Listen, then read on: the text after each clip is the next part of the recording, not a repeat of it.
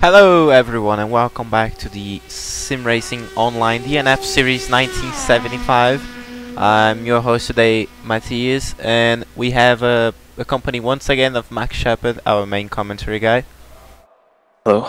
This should be a good race today here at Longford. I did a lap of this track and it's quite scary. I'm saying that now, so yeah, should be a interesting race today.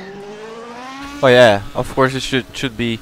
This track is really long. These cars benefit from a lot of power on the straights, and we should see a lot of guys getting into the slipstream, tucking into the slipstream to get an overtake. And how difficult and dangerous this track is, we should see a really good battle and really close battles. Dangerous ones too.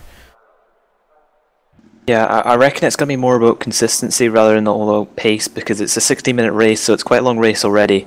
And this track is very narrow, it's quite bumpy as well, so yeah, you might be affected by the bumps here quite a lot. And yeah, it just feels far too quick for these cars. These cars are far too quick around here. I think they did this track in the 60s in real life, so... Yeah, it's a 1967 track, Yeah, so it's these cars are a little bit quick for this track, but it's fun when you nail it, but at the same time it is just damn scary going around here just because of how narrow it is. Yeah, some parts of the track actually narrow to just about a car's width, just over a car's width, so it should be interesting to see if drivers can race cleanly around here. Last time we had Bridgehampton, and it was actually a pretty solid race. We had a lot of battling throughout the field. Yeah, Bridgehampton was really good. I expect this one to be as equal, if not better, than Bridgehampton, because we see a lot of not new names, but it's a little bit new to the top 5. We see Roberto Bali in first place, got his fastest lap on 1:57, and then Gejan Van Osh. Sorry if I pronounce your name wrong. I don't know how to pronounce that. And followed by John van der Geest, which, if I'm not mistaken, qualified in the top 5 last round. Yeah, he had a really interesting race. He had a battle with, I can't remember who it was, so many names to remember, but he had a really good battle in the last race, pretty much half the race until the other drivers span out. Oh, and it was Tony Talviti that came off with the win in Bridgehampton, if I can remember. Oh yeah, the driver that he was battling throughout the whole race basically was John and Johnny, I think. Johnny Gutierrez. Yep. Andrew Williams too, yeah, he caught it in the it was Andrew Williams, and then Johnny Gutierrez was just ahead, yeah. Yeah. One thing that I'm really shocked about is Michal Mazurek. He got pole position in last round, and now he's on 16th. So I think that's a little bit of a catch-up race to do. Talviti's at the back as well. Oh yeah, Talviti had no practice. He was chatting with me earlier on the YouTube chat, live chat, and he said to me that he was right off work when the qualification was starting, and he got no practice at all. So that's a little bit close to Talviti, yeah. Just in the stream chat, he said, haven't done a single lap just from work, but here we go. Well, oh yeah. So he's starting the back. There's going to be a lot of crashes, I'm predicting this race. Kind of like Bridgehampton, but I think even here it's got less room for error.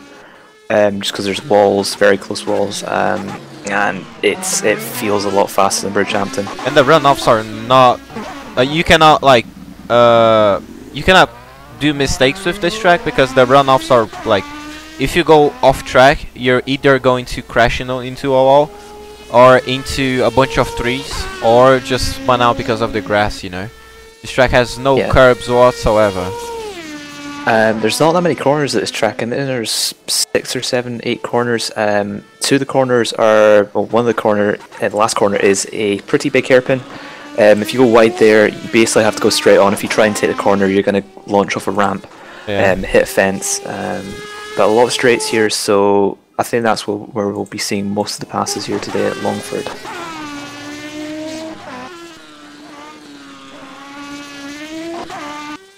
But I think we had a big crash at the start last time. I think 3 or 4 drivers were involved, and then turn 1 there was a few drivers involved as well. Yeah, so most of the top drivers were involved in the crash.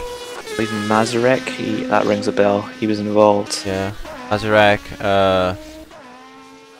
John van de Gies itself, you know, he got a stop drive-through penalty because of the first corner incident, you know. Yep. Which, when you're commentating, you don't really find out until after the race because it's very hard to keep track of everything going on. It's a lot of stuff. There's a lot of stuff going on, you know. I can't remember the turnout, but I think we've got more drivers today. Oh yeah, we do, yeah.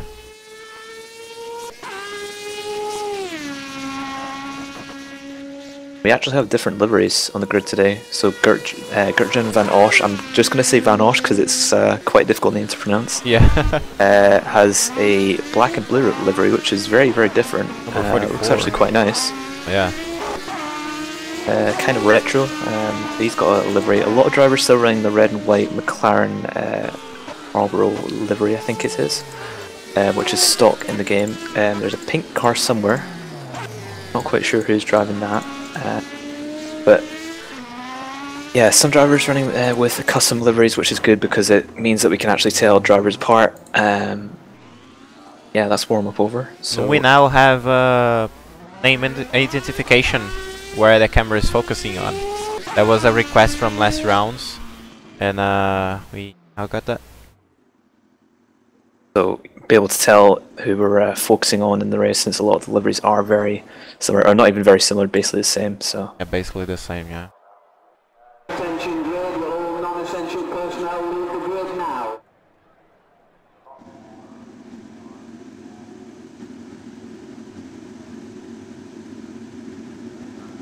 So the drivers are on the grid. I'm going to go through the grid. Drivers still need to line up. But Roberto Bali on pole ahead of Van Osch, John van der Geest, Paul Anstey, Aidan Blake, Henry Meaton, Glenn Mulholland, Philip Pitchler, Genders, and Rob Milliken rounds out the top 10. Quite a lot of drivers on the grid today, but the lights are just about to go out. As the lights out and away we go. Bali gets a fantastic start off the line and continues in first ahead of the rest of the pack. Seems to be a clean start so far. Van Osch in second. It's getting very hectic down the grid. There's been contact further back. Oh my god, there's a huge crash. Wow. It was a huge crash. There's a are we going to restart? That was a massive crash. There's an absolute pile up at the back. I think about over 10 cars were involved there. I saw a car flying and flames as well. It seems that a lot of drivers got caught up in that crash. It was John van de Geest got up in that crash too. Oh yeah, he lost the wheel and blew his engine. That's so unfortunate. Pascal Bauer too involved in that crash. You see Jens John van der Roos Geest off track. lost the wheels, so he's out of the race. His engines are on fire as well. Jens Roos is off the track, going through the Australian wilderness. Roger Hens and Henry Mettinen without a front clip. Oof. That's very Martin unfortunate. McLean is the last car without damage, I think. Yeah. Glenn Mulholland has... did he lose his front wing? I thought he lost his front wing. Oh, he has lost his front wing. He's gone straight on at the hairpin there. Has to turn the car on quickly, but very, very messy start, just as we saw in Bridgehampton. Just an absolute pile-up. Very similar to Bridgehampton, yeah. Paul Anstey's actually lost his front wing as well. He's in 5th currently. A lot of drivers need to go back to the pits. As John van der Geest leaves the server, his race is over. Unfortunately, Glenn Mulholland also at the race with look at a battle for first position. Van Osch and Roberto Bali. I think Van Osch just about got ahead. I think Van Osch got slipstream, just managed to slipstream past, and is coming through the last corner right now. It's going to be Van Osch heading on to lap 3, I think. Ahead of Roberto Bali, so change for the lead there after we got caught up with all that drama at the start. Anstey's heading back into the pits for repairs. Andrew Williams should start going into pit 2 for repairs. We see Eric Klein with a lot of damage too without his front clip. No, not Eric Klein, no. That's yeah, Andrew Williams, Rob Milliken, yeah, without a front clip too. lot of cars into the pits. Did Paul Anstey pit? No, No, he hasn't. hasn't, yeah. So he's gone round again without a front. Well, I guess downforce isn't really necessary in these cars, but at the same time I thought you would lose a lot of time. Very interesting decision there, going for the sort of low downforce wing, or lack of wing. But he's locking up there, so might be struggling on the brakes just a little bit, but he didn't decide to pit, which is very, very interesting. I don't think there's a rule about pitting if you do lose your front wing, but at the same time you're going to lose a lot of pace if you do lose your front wing and don't pit. This track is just so narrow, I almost wince every time people go for an overtake, because it's just, there's not a lot of room, cars being that wide, especially with the back tyres being that wide. Oh, Tonita VT going straight. Ooh. He's going to lose a lot of time, down to 14th at least. Might even be 15th by the time he recovers. He's 14th, yeah. Managed to lose only 4 positions, but even that, didn't get any that's a damage lot. at least. Oh yeah. Didn't get any damage, so that's a good thing. It's a long race, so if you go wide like that, you can still make it back. Out front, Van Osch is actually still gapping Bally. There's a gap of 1.3 seconds as we end the first 5 minutes of this very chaotic race so far. The gaps are stretching out a little bit, as to be expected with a race like this. I think the closest cars on track are Grukok and KO Michaels. See Martin, Ed Jones and Paul Anstey too, battling for 10th position. Anstey was still without a front wing, so locking up really, really hard right there. It's to be expected though, if you lose your front wing, you're not going to have as much front downforce, your brakes aren't going to work as well, and I think he's wasn't. going to pit now. Yeah, he is. Yeah, he is pitting, okay. It makes sense. It's a long race, you may as well pit. Yeah. And look at the battle for 4th position, Johnny Gutierrez and Michal Mazurek there. Less than a second apart from each other. I think Mazurek might be able to go for the move here. Gutierrez going to the inside to defend. Mazurek's going to sweep around the outside. And it's a fairly easy move. I think Gutierrez might have let him through there, not wanting to battle too much. But fairly easy move for Mazurek. And he moves up into 4th. Although there's a 10-second gap to 3rd up ahead, so quite a gap to bring back to Aiden Blake up ahead. I think Aiden's actually closed in on 2nd. Running just about similar pace between Aiden Blake and Roberto Bally in 2nd. Bally in a mid 2-minute 1 lap, and Aiden also mid sort of 2-minute 1 lap, so very, very long lap here on this circuit, Longford, 2 minutes.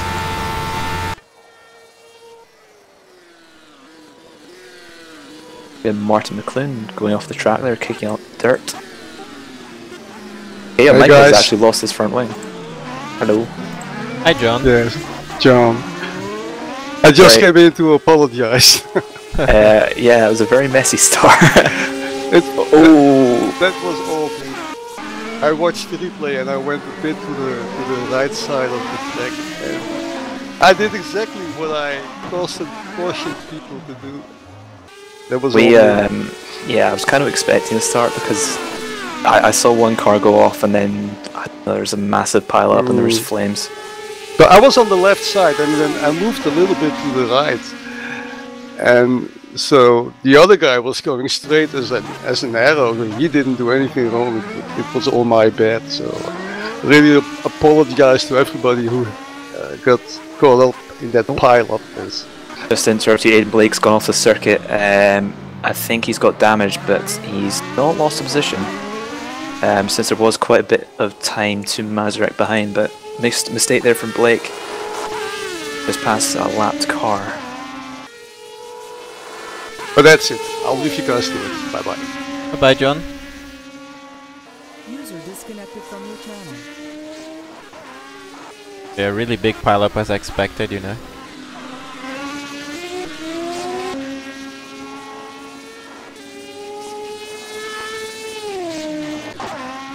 Not sure who's the closest drivers right now, but a few mistakes from drivers starting to come in. I believe when John van der Geest was talking, not sure if he caught the in between KO Michaels Yeah, I saw that. Yeah. He lost his front wing and he almost collected 2 other drivers at one of the twisty sections on the circuit. I believe it was at Newry Corner, that part of the track. Currently, the closest drivers are Mazurek and Aiden, I think.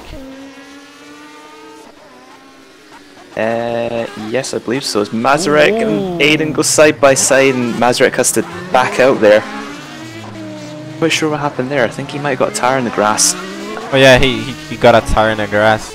Tyre in the grass and then tried to brake and just went straight on. Yeah. Very unfortunate. Tony Gutierrez actually almost slipped through there, taking position from Mazurek, but didn't really have the run.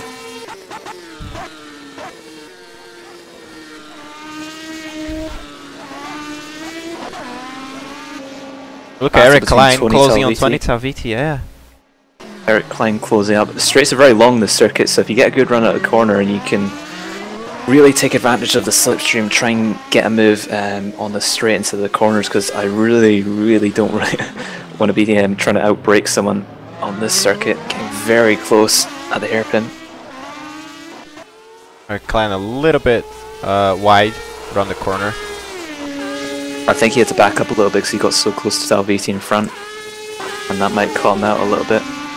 Okay, another battle is forming, which is a battle for 6th, which is Philip Pitchela and Bill Graycock. Yep. Close to each other. About 6/10 between them.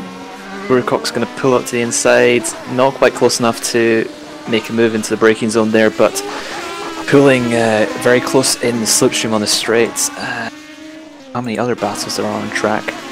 Battle between Mazurek and Aiden Blake. Mazurek's caught up to the back of Aiden Blake. I think Aiden made another mistake. Last lap was a 2:09, so he went off somewhere on the track. Not sure where, but Mazurek's closing in little by little, yeah. Now 0.5 very seconds. close on the track there. 0.3 seconds. Blake's actually going to the inside very early to defend, and I'm not sure why, because all you're doing is defending clean air and letting Mazurek onto the racing line where the rubber is. Not quite enough room there. I think Mazurek might have the run though out of the last corner to make a move on Blake here though.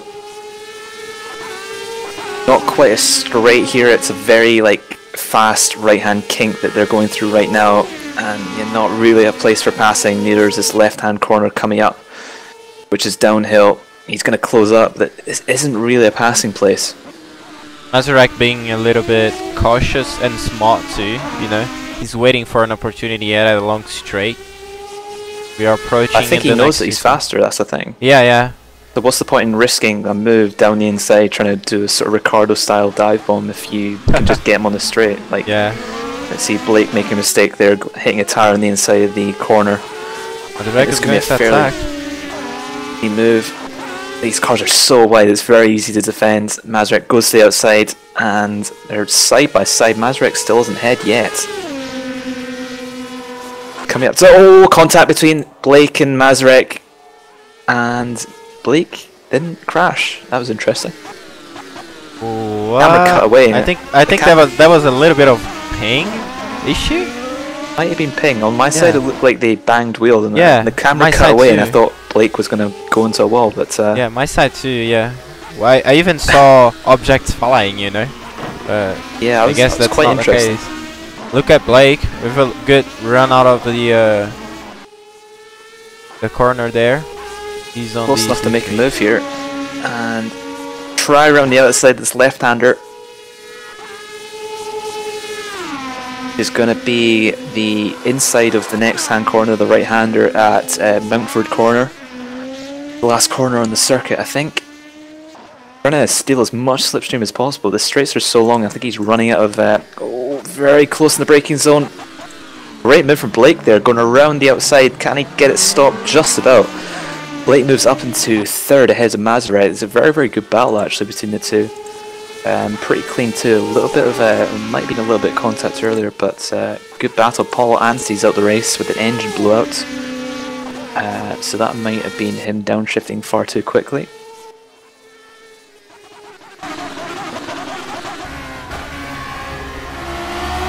the only real battle actually happening on track between Blake and Mazurek. Blake's actually running the McLaren Shadow skin, which is why it's different. Oh yeah.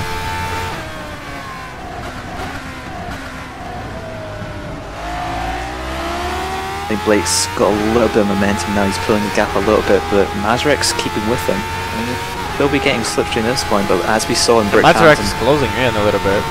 As we saw in Bridgehampton, like, slipstream wasn't super effective. You really need to be very close just to sort of get within distance of making a move, but Mazurek's keeping with him here. Yeah. And we see another DNF by Johnny Gutierrez. I don't know what happened, because we are focusing on this battle, of course, but Johnny Gutierrez was DNF'd out of the race. He lost his front wing earlier in the lap and then he just pulled off. Yeah. So, not sure what happened there. Unfortunate though. Not even a quarter of the way into this race, and already quite a few DNFers. This is the DNF series, but quite sad to see at the same time. Look at Mazurek with the slipstream. Closing in really quite fast. Close enough. Yeah, he is. Yeah. Closing really fast.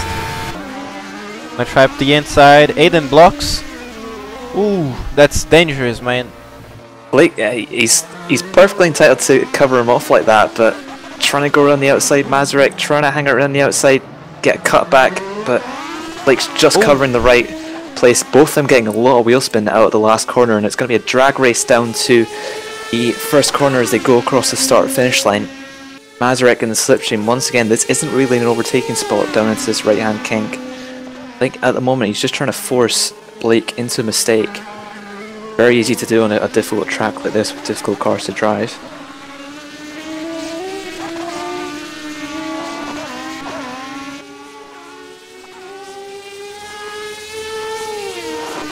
We have Mazurek being patient, pulling off a little bit. I think that's good though. You don't really. There's 45 minutes left. There's no. It's not the last lap, so you don't really need to go for like banzai moves. If I were in Matheus Mazurek's skin, I would just stay off out of the battle, you know. Just follow Aiden as close as I can. Tuck on in the slipstream because I'm saving fuel, I'm saving, you know, tire. Because I'm on the slipstream, you know. And just brake a little bit earlier, just to avoid them, avoid a crash or anything, you know. Stay there. Well, I think at the same time it's also much more fun following a driver rather than being followed. In this situation, I'd much rather be in Mazurek's situation where you can have a driver in front of you for reference, for the braking, for the turn-in. It's just so much easier as Mazurek locks up there. It goes a little bit light. But yes, it's so much more fun following a driver, hunting them down and trying to force them into a mistake rather than you being in the front and having to look back. Bit of psychological stuff there, but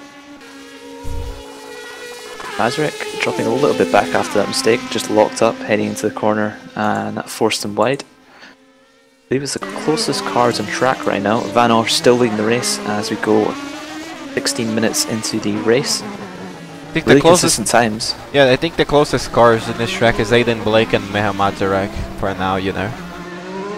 Yep.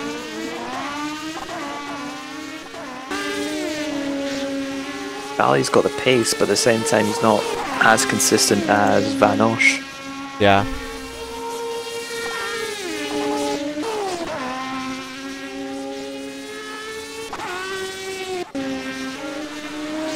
Andrew Williams and James Rose, they had a little moment there.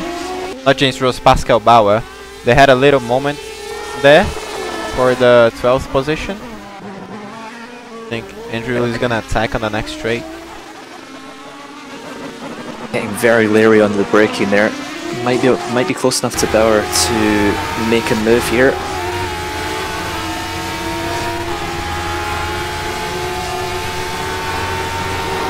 Back into the slipstream. He's not closing too much. He's gone to the inside, but I don't think he's quite close enough.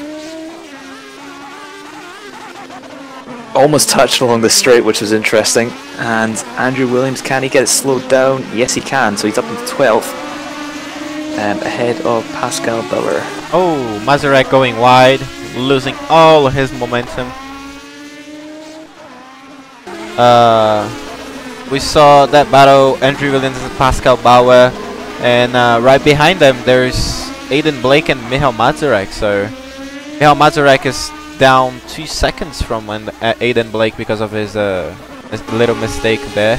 But since this track is really, you know, really long and has a lot of straights, we should see Aiden Blake being a little bit caught up in a little bit in the traffic, you know, from Pascal Bauer. Yeah, if you hit the traffic at the wrong point of the track, it's going to cost you a lot of time. Yeah, Aiden Blake, he seems to have just got a bit of momentum right now. His two last lap times are... Pascal Bauer really wide, almost going off track. Letting him through here, which is a sensible thing to do. Yeah, Blake's last 3 lap times, 0.8, 0.7, 0.7, so he's very, very consistent right now. So a few laps into the race, I think he's got the consistency over Mazurek right now, who's dropped back a fair bit now. Look, Andrew Williams attacking Kyle Michels for 11th place. Go down the inside. Yeah, I mean, he just got the run there. Just fairly easy move down the inside. Can he get it slowed down? Just about, yep. So Andrew Williams up into 11th, so he's making moves. Aiden Blake had a little mistake, crashed onto the tree. Couldn't slow down as much as he wanted. Michał Mazurek now in 3rd position. Aiden Blake a little bit off, like a 2 second behind Mazurek now. That's what I was saying earlier, though. It's fine if you're fast, but if you're fast and you're making mistakes like that, you're just gonna lose so much time. Yeah. Blake doesn't seem to have damage in the steering. The steering seems straight.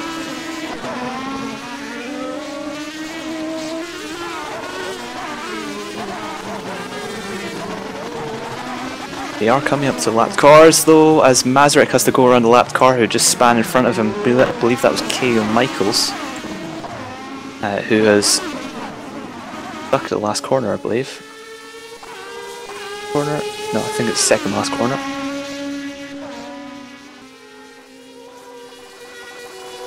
I think that was Pascal and Mazurek going off track, losing all his speed. Mazurek just let Blake pass for some reason. Yeah. I think he wants to follow Blake, you know. Yeah, interesting. Gap out front is, between Van Osh and Bally has moved to 7.7 seconds, so Bally seems to be in control. Not Bally, Van Osh seems to be in control. Oh yeah. I believe he's the first man to actually dip down into the below the 2 minute sort of level. 1:59.7, which I believe is the fastest lap this race, might be wrong.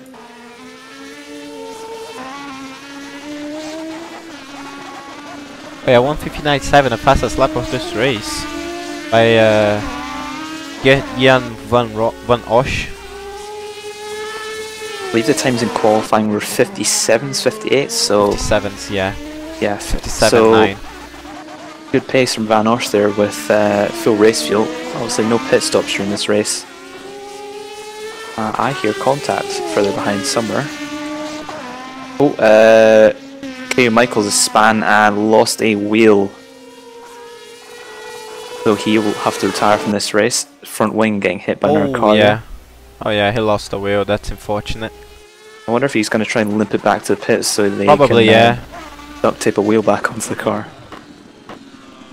A long way to go. It's he's still driving though, so I think he's gonna limp off back the track there. Oh yeah, cars off track. Who's that? Philip Pitchler. Philip Pitchler, yeah. And I believe he's got it stuck in a wall. Some poor person's fence there. That's very unfortunate. Norman Bruce is closing very fast. He's not gonna get out of that. End up blowing his engine if he over revs it like that as well. Yeah, Bruce is gonna get past here. Yep. Coming through the corner, and you can see Pitchler just stuck in the wall. He's trying to rev it just to get out of that. He's stuck in the fence. Not sure if he's got a front wing. Ed Jones just passing Pitchler now. Pitchler's managed to get free. Oh, and Eric Klein just spun, lost his front wing. Look at that. 10th position. Pitchler's managed to get free. He's back in the race, although his engine is smoking. He did lose 2 positions, but at least he's still running. He didn't have to, or he didn't lose his front wing, which is fortunate. His engine's really, really hot now. Rob Milliken's gone off the circuit. His front wing. Yes, he Rob has. Milliken. Oh yeah. Yeah, in 10th. Rob Milliken and Eric Klein. Eric Klein 9th. A lot of drivers losing their front wings today. Oh yeah. Like, I think people are on the limit. They're on the limits for like brakes today. A lot of drivers locking up, going straight, and if you go straight and still try to make the corner, you're going to go into like a building or into a fence or something, and Or end up like just like Rob Milliken, you know. Just yeah, not and it seems Rob to be Milliken, very yes, similar Philip Pitchley, mistakes. yeah. Very similar mistakes, just all this sort of heavy braking zones. And look at that match. Miha Matarek once again battling with Aiden Blake. They're really close to each other. Matarek letting off the throttle a little bit. I don't know what's happened there. He lost a second already just for letting off the throttle. I don't know what happened. I wonder if he's just happy following Blake. And Probably he's gonna yes. attack later, Me knowing Matarek, probably yes. because it's not the best track for battling. I really wouldn't want to battle a car like side by side the entire lap, because Yeah. it's just so tight and dangerous, this track. So he might just be sitting here, might just be comfortable just saving tires, saving fuel, which is a fair strategy to do. It's going to lose you a little bit of time, but at the same time you're not going to crash, and it's going to be, throughout this race we've had a lot of crashes. That's 7 drivers DNF'd on this track. Pitchler in the pits now. Oh, when Aiden Blake almost crashing into the back of Rob Milliken. Oh, contact between Matarek and Blake. Oh no. That seemed to be a bit of a misunderstanding from Blake. Blake was trying to get through the corner. I don't know if he didn't see Matarek in the mirrors, but Matarek having a slight tap into the fence. Don't think he's got too much damage. Pitchler in the pits. He's just coming out of the pits right now. His car seems to have a bit of steering damage. That might just be me.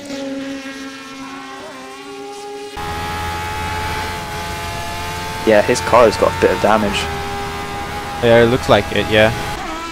When he turns into the corner, it's just understeering. So I think he's got suspension damage. The steering seems to be straight, but the car doesn't look like it wants to do what he wants it to.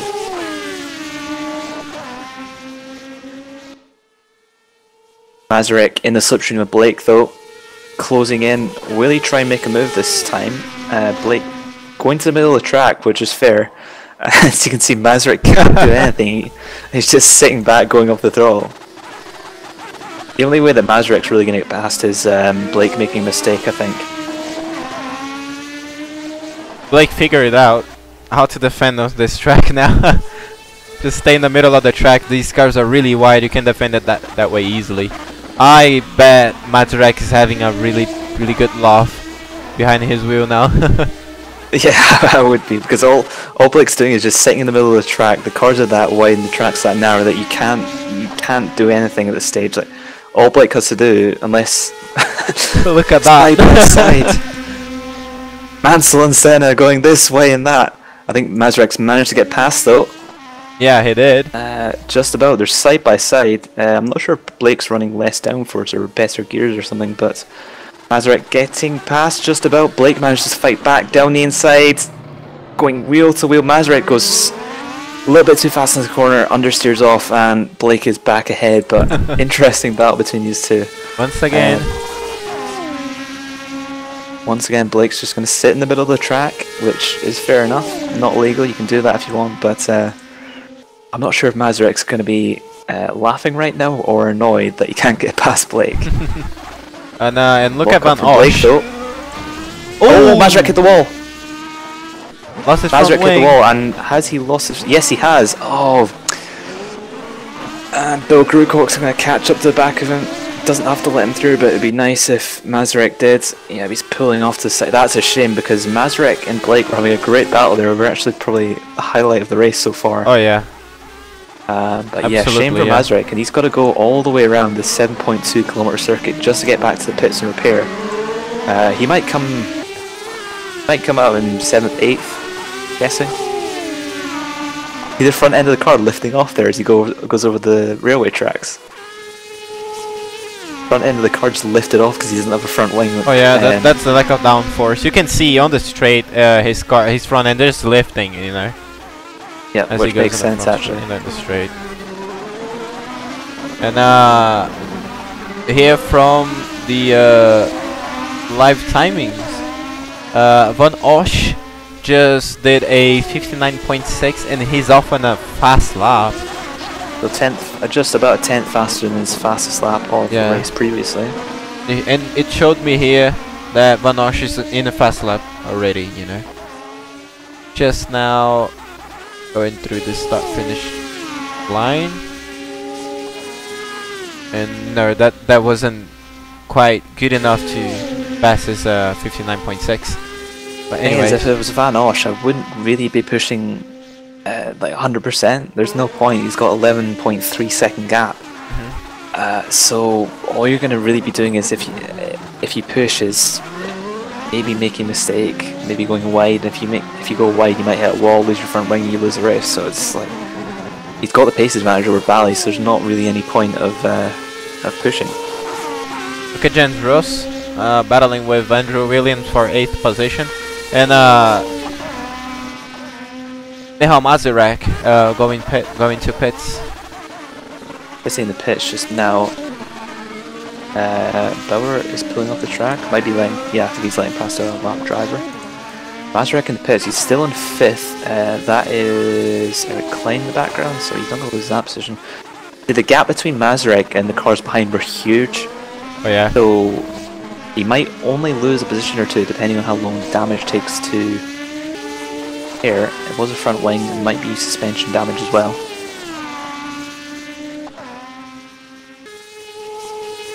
Caitlin Penny in the chat asking how is everyone doing. Enjoying myself. I kind of enjoy watching these races because of how chaotic they are. Part of the fun, I guess. And Mazurek left pits with he kept his 5th position. Kept 5th, so that is interesting. I thought he was going to come out in 7th, 8th, and he came out in 5th, so didn't lose that much, well, not that many positions to be honest.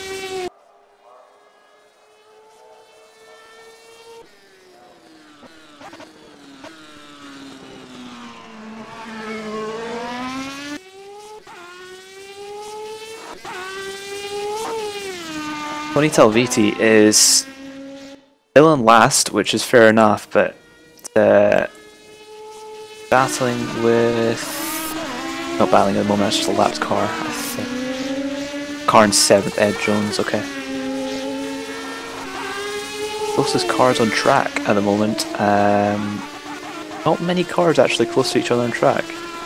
There's an 8-second gap between Blake and Krukok, but that is just about it. There's like a 10-second gap between Ed Jones and Norman Bruce too. Actually, Jens Roos and Andrew Williams, yeah. Probably the closest cars on track. I'm guessing it says +1 lap, so I can't see the gap. I'm guessing it's about 3-4 seconds between those two. Yeah, it's 3.2 seconds. Jens Roos was really close to Andrew Williams, but he got into the throttle a little bit too early to the second set of corners there underneath the bridge, and he almost spun the car and lost a lot of time.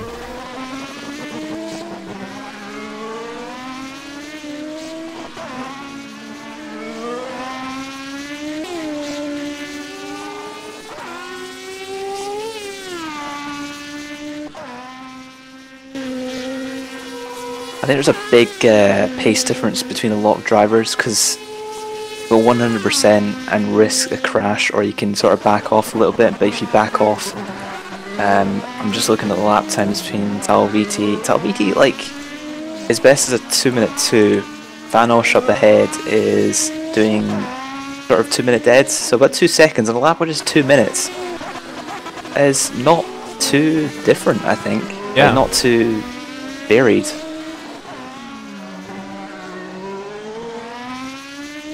Pascal Bauer doing 2-minute 6s, 2-minute 4s, further off, but I think some drivers just want to finish the race, which is fair enough. If you finish, you get points. Of course you don't get points if you have a crash, and there's a lot of drivers who have retired from this race I think a lot of drivers really suffered from that lap 1 crash, to be honest. That's probably why they retired. We have 7 drivers retired. 8 actually. 8? Yep. Oh yeah. Kyle Michaels. Sorry if I pronounced your name wrong. Last person to retire. Yeah, that lap 1 crash, that might be some of the craziest stuff I've seen in a sim racing thing. I saw one car go off, and they went up the embankment, came back on track, and I just knew there was going to pile up.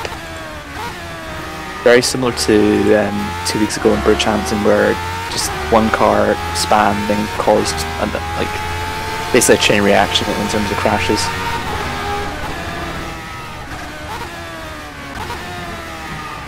Seven-second gap between Rucock and Blake up ahead.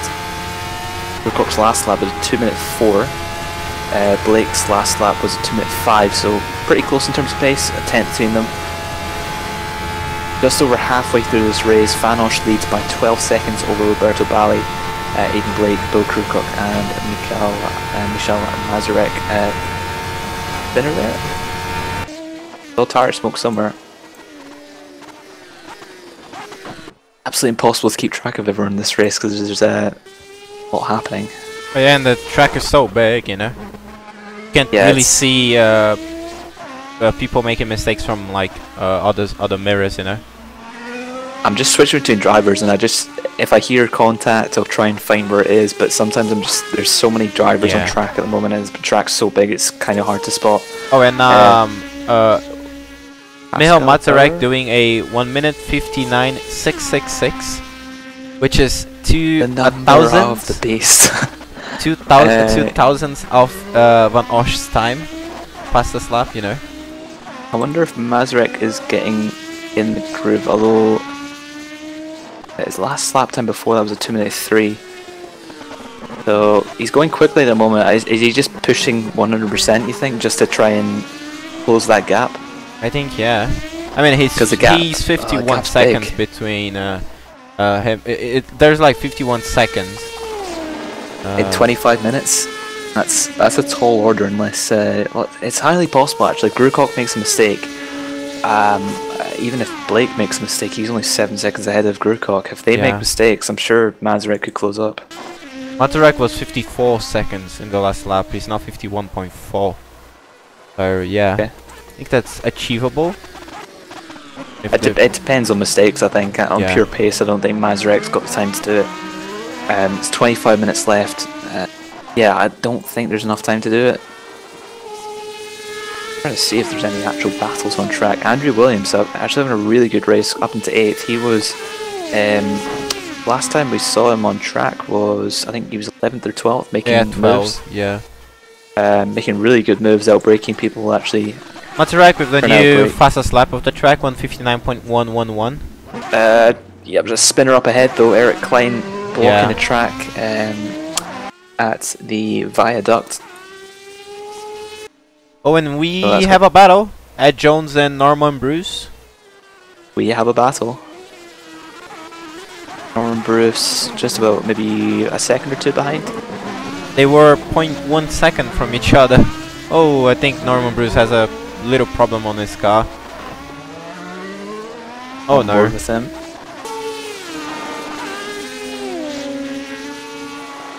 Doesn't seem that bad. I think that's only tires or steering, maybe? His steering is straight, but his car seems to be wanting to pull slightly to the left, just from my view. Doesn't look that bad though. Oh yeah, that's tires. It goes straight on though. That's tires, yeah. They're really flat spot. Yeah, that would make sense actually. And this is RF2, so if you flat spot your tires and you're running high force feedback, it basically becomes shaky mess. A jackhammer that you're holding. Oh yeah. ask me how I know it. It's not a fun experience, but I guess it's realistic.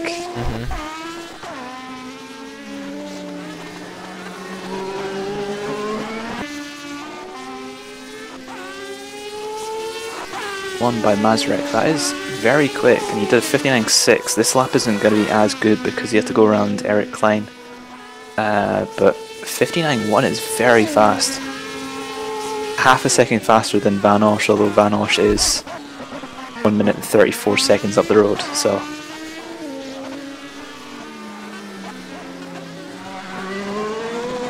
Ed Jones coming up to the back of a back marker.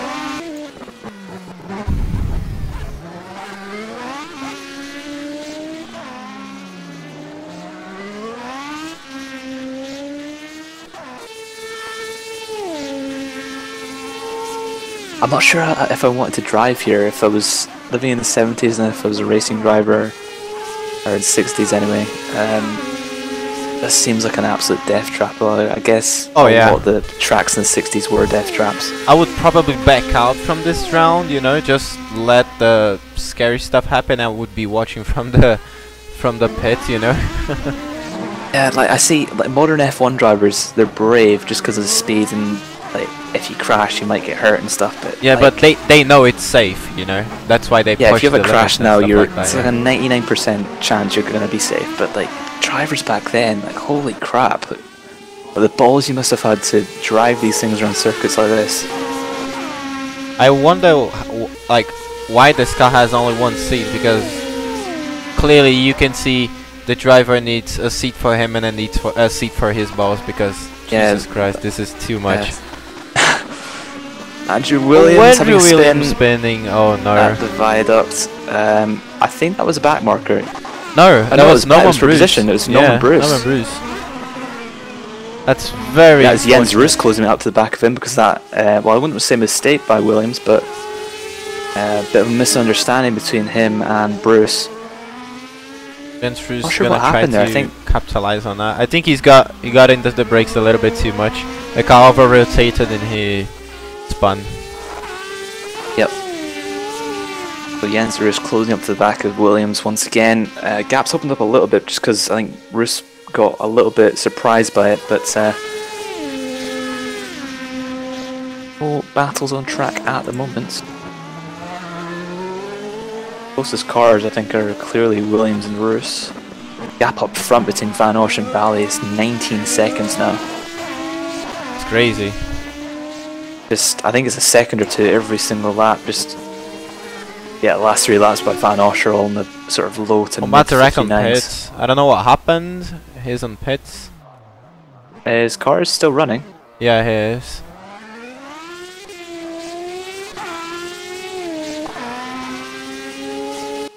He lost his front wing again. Oh no. Rewind, try and see where it was. Oh, he just... That's the thing, I was saying earlier, drivers locking up, going deep into the corner. Actually, he didn't even lock up, he hit the tyre on the inside and it bounced his car into a telephone mast. Look at that, Rob Milliken's McLaren is smoking. Rob Milliken. I think he downshifted too hard and hurt his car a little bit. Yep, as long as he doesn't over rev the engine, you'll be fine. Just short shift. Letting people through. Fair enough. He's smoking quite a lot. Oh yeah. Jens Roos and Andrew Williams, they're close-ish to each other. Now 2 seconds apart from each other. I guess that's not really hope for any battles, you know. I think Jens Roos is he's trying not to crash, which is fair enough. Just looking at the stream chat now, MK3424, I believe that's Kyle Michaels, said, tried to do a Gilles Villeneuve, did not work.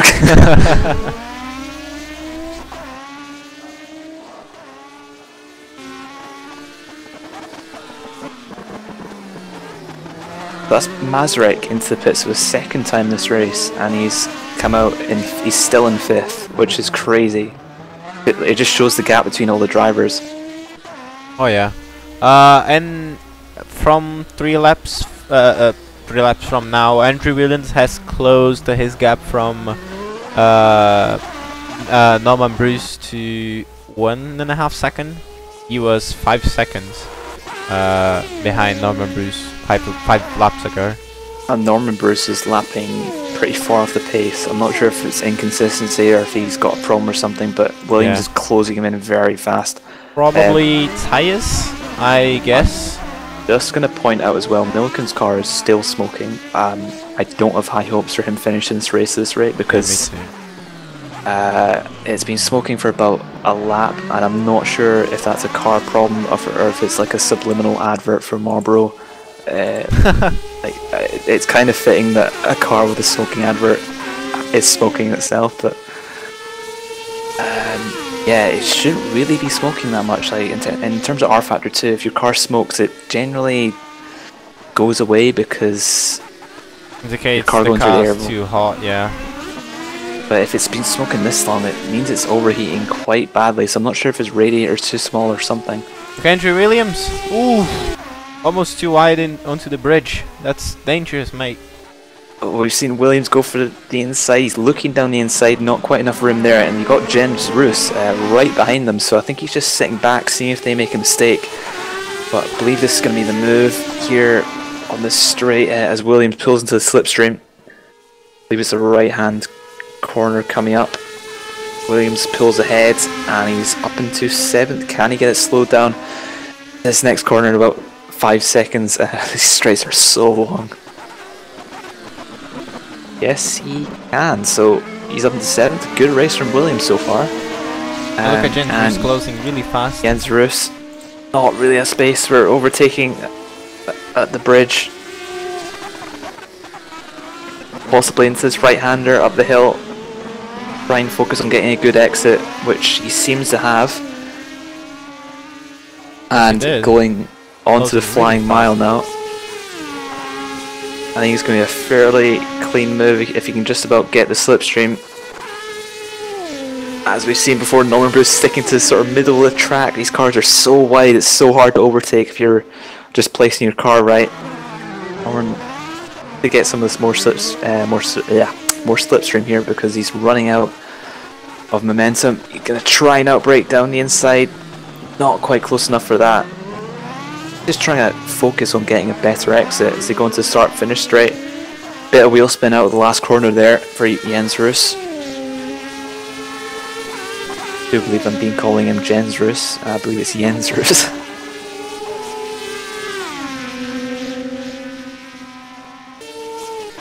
Again, it's not really a place for overtaking this downhill right-hander which goes under the viaduct.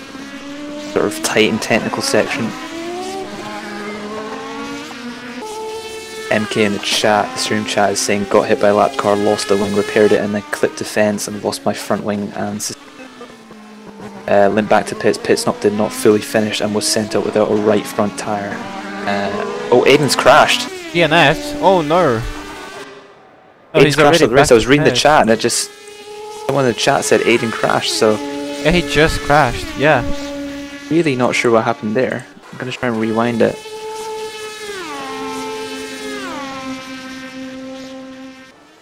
Up to the back of Rob Milliken. Car is still smoking.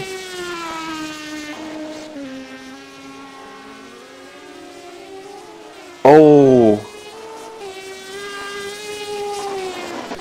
I think he got hit by an invisible wall.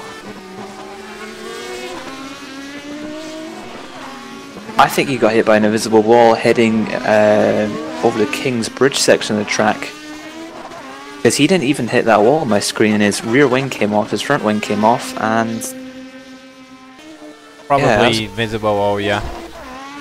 Like, and then his car just went straight into another wall. That was weird. Like, aliens, you know. Yeah. Aliens. Yeah, he says, I'm just reading the stream chat, says he didn't touch the bridge, was shot when he crashed. Yeah, on my screen it doesn't look like he hit the bridge either, so it looked like an invisible wall. Mazrek getting past traffic, but it was a proper fight for position there. That was a shame there, because he was in 4th, and there's only 13 minutes left, so he would have probably finished there. Mazrek quite far behind, who is now inherited 4th. He's been through the pits twice, and he's still going to get a really good finishing position, which is... that's very lucky, to be honest. It's lucky, but his pace has been really good, so... Yep. Same time. Yeah, like when he came through pits, it was a 3-minute lap and it was 2-minute 38 lap. So he's lost about a minute and a half, roughly. And we have a car stopped on the track. Not really stopped, but having a lot of trouble. It's Rob Milliken. Smoking without a front wing and a lot of damage. Oh, I don't think he's going to be able to get that back to the pits. Very that bad. car looks dead to me. No rear wing, no front wing, very bad steering damage, and a smoking engine is just about as damaged the car as you can get. Aidan Blake saying in the stream chat, I didn't hit the bridge. Yeah, I kind of believe you, because on our screen it didn't look like you did, so I think it's cool. But I don't think Rob Milliken's going to get that car back to the pits, because that is bad damage. I'm going to try, but it's a long way to go.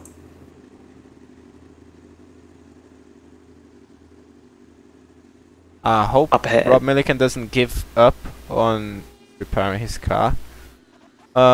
Because Tony Talviti is a minute back from it's going to take about 4 minutes to get back to the pits this rate. He's probably crawling right. It's a 2-minute lap around here. It's going to take at least 4 minutes, 5 minutes.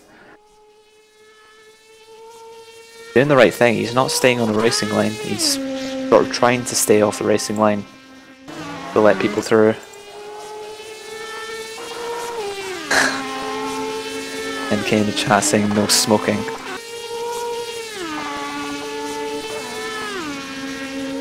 That's what Ferrari should do for their 2019 F1 car, just have their car constantly smoke instead of running Mission Winnow adverts. Probably do just about the same thing.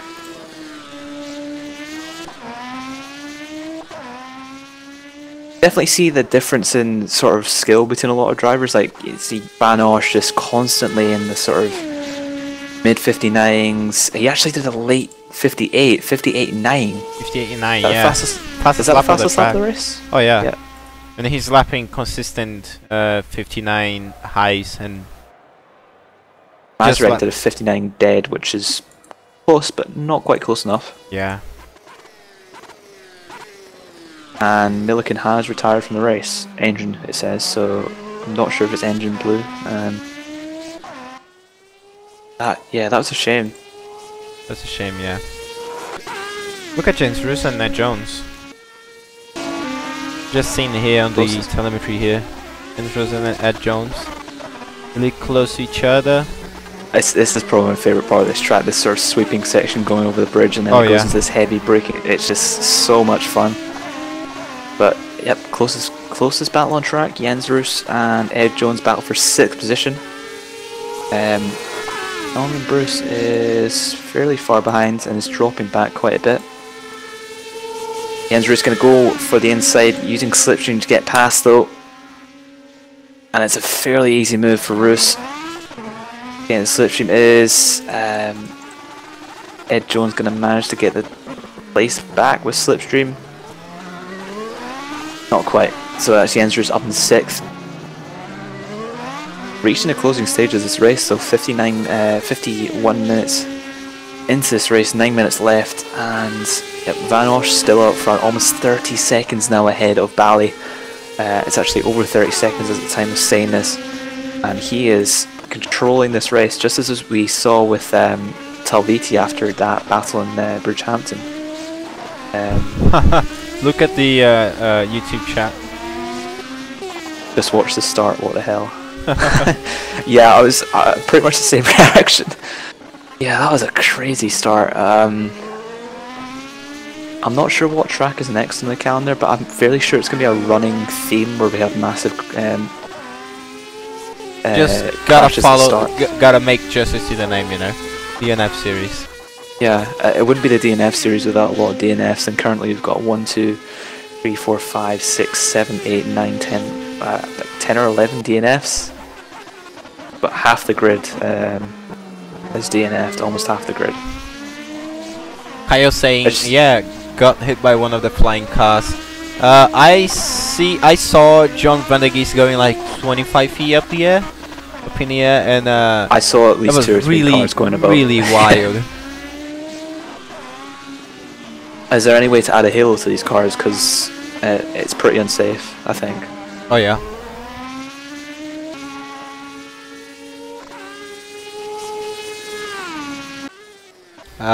Next track is Kyalami. That should be a bit better. Yeah. It's more of a conventional track. Bridgehampton is very old school. This track is very old school. This is almost sort of 50s, 60s. 67 to be exact. That's 1967, really old stuff. Yeah, it's too fast for these cars, I believe. Yeah.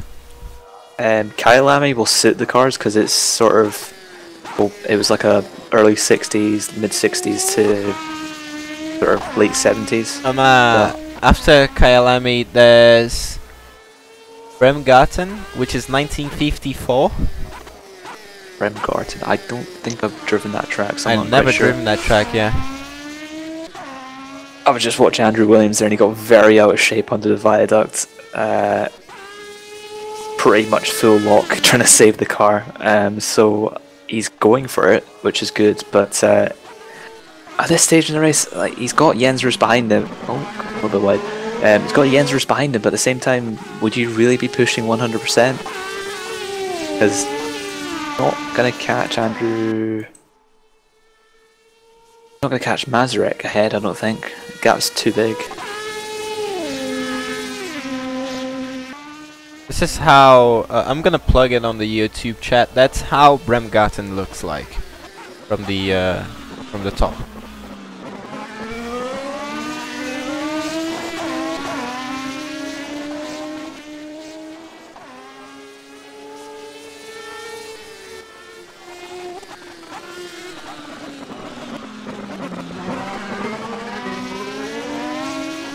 Jens Roos actually lapping very consistently at the moment.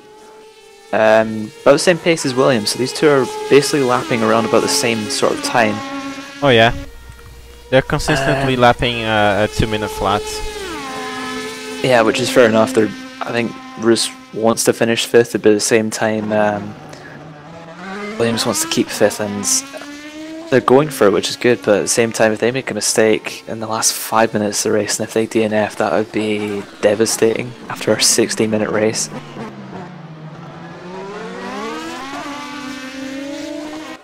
So Talviti, after winning last the race 2 weeks ago, in 12th, fair enough that he's not as much practice. He's not crashed, which is fair enough. His fastest lap is a 59.7, which is pretty fast actually, considering he's not had any practice. You want to have a look on Andrew Williams and Jens Roos. Jens Roos just closed the gap by a lot. Gap was They were almost 2 seconds, now they are less than 1. Oh, Williams made a mistake last lap. I'm not sure where, but his last lap was a 2-minute 3.9, so almost a 2-minute 4. So he locked up somewhere, I think. Went wide and that allowed Roos to close up. But if Roos is consistent, if he just pressurizes Williams, then he can probably get past. But kind of running out of time here. Got 4 minutes left, 5 minutes left, which is about 2 laps depending on when the checkered flag. The gap between Bally and Grukok is only 13 seconds, and I say only 13, but that seems quite close for up front. And Grukok is in the low 2-minute deads. Bally is in the minute 1s now, so I'm wondering if tyre wear is sort of kicked in for him.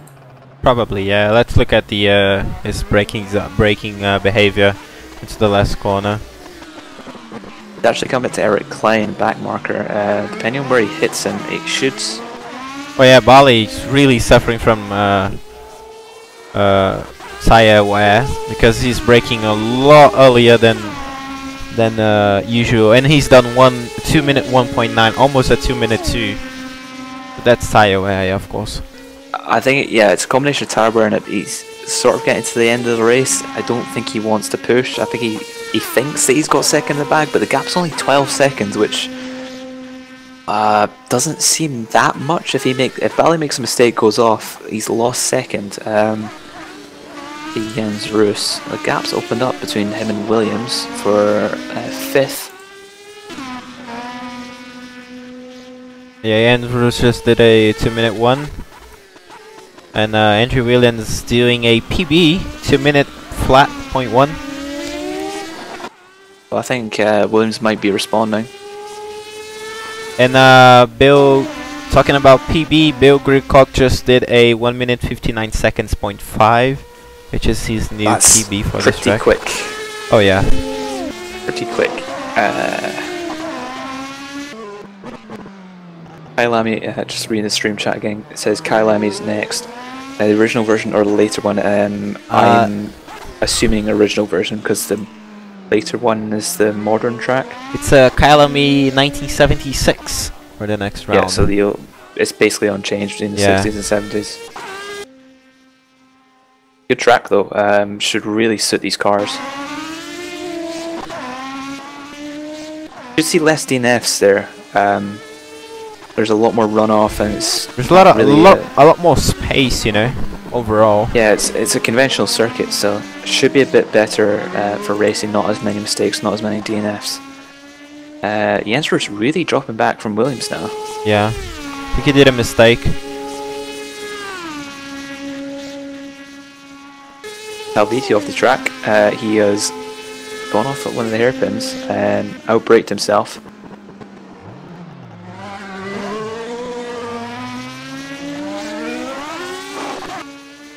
Doesn't really matter though, he's in last position.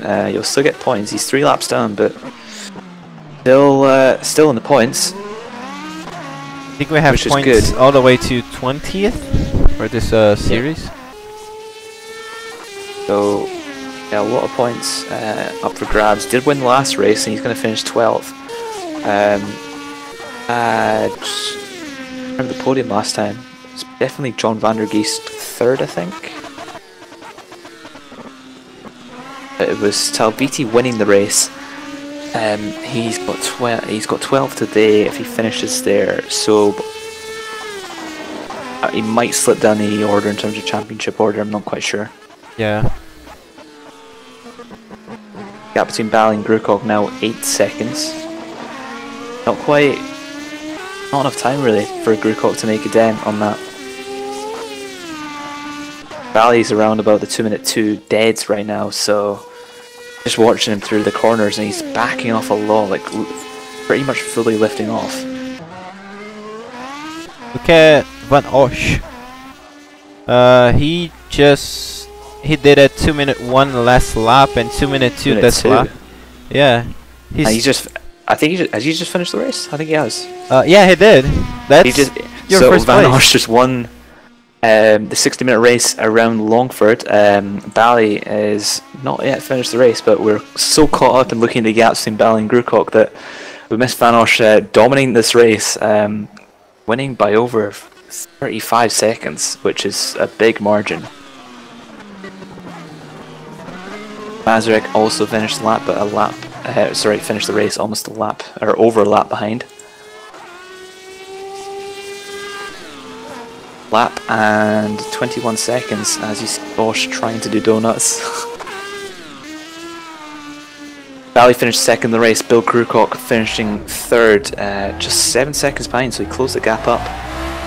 Still a few drivers left to finish because of the gaps and how long this track is. Andrew Williams finishing at 5th, good race from him. He was winning a lot of battles on track, making a lot of moves stick. Jensrud finishing 6th, just 3 seconds behind Williams. Ed Jones is gonna finish in 7th, coming around the last corner now. Norman Bruce in 8th, Eric Klein 9th, Philip Pitchler in 10th, Pascal Bauer in 11th, and Tony Talviti rounding out the race in 12th. So a lot of DNFs. A lot of DNFs, yeah. A lot of action. It is the DNF. Very busy race. Quite a few battles, which was surprising for a track like this.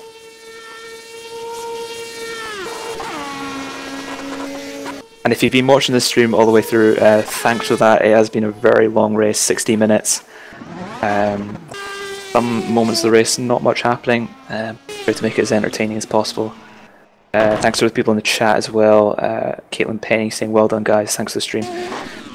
For watching, yeah, decent race. Thank you everyone for watching. Thanks for the words on chat, you know. this was a very busy stream to do. We saw a shit ton of cars just wrecking in the first corner, first straight, really, you know. And, yeah, I hope we see a lot cleaner race in the next one, because it's Kyalami is a closed track, you know, legit one, not a street circuit like Longford. And I hope to see you guys in the next one. Yeah, see you in 1 week. Is it 1 week or 2 weeks? 2 weeks basically, yeah. 2 weeks. Yeah, 2 weeks. 2 weeks. And the stream started late today because of the time changing in the UK. So it started an hour later. Oh yeah. And yeah, any extra words, Mac? I think I've said everything. Fairly decent race. Next time, Kyalami, 2 weeks. So if you want to watch that, subscribe to the channel, and we'll be live streaming that just as usual. But yeah, thanks for watching. Thanks for watching. Bye bye.